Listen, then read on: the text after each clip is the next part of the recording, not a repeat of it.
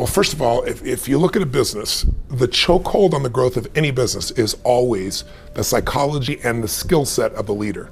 And it's 80% psychology and 20% mechanics, meaning so many small businesses, the owner might be an incredible innovator. Maybe they write incredible code. Maybe they're a tremendous influencer, but they don't know the economic side of their business, right? And they find themselves getting in trouble because somebody's giving them financial information after the fact. They don't have true financial intelligence to make decisions, and they get caught up. Pick my own examples. I had several companies early in my career that were near bankruptcy because I would sit down and I knew how to produce products that would change people's lives. I knew how to market. I knew how to build teams of people. But what I didn't know was finance. So I'd look and say, okay, how are we doing? I go, you got a great, you got a 20% profit. You got $2 million in profit in those days, little tiny company. And I come to the end of the year, there was no cash, right? I didn't know that profit is a theory, right?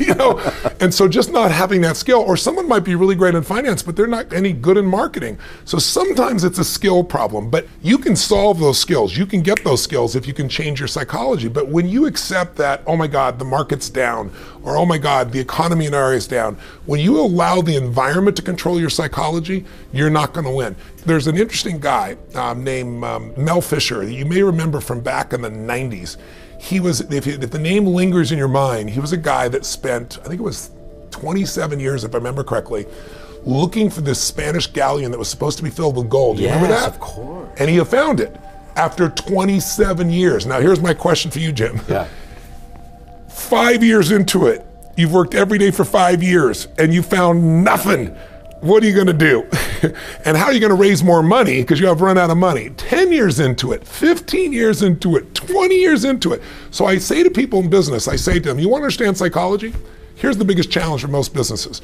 They think they've maxed what's possible because they think they've tried everything. Once you believe that, your belief controls you and you miss the innovations, you miss the answers.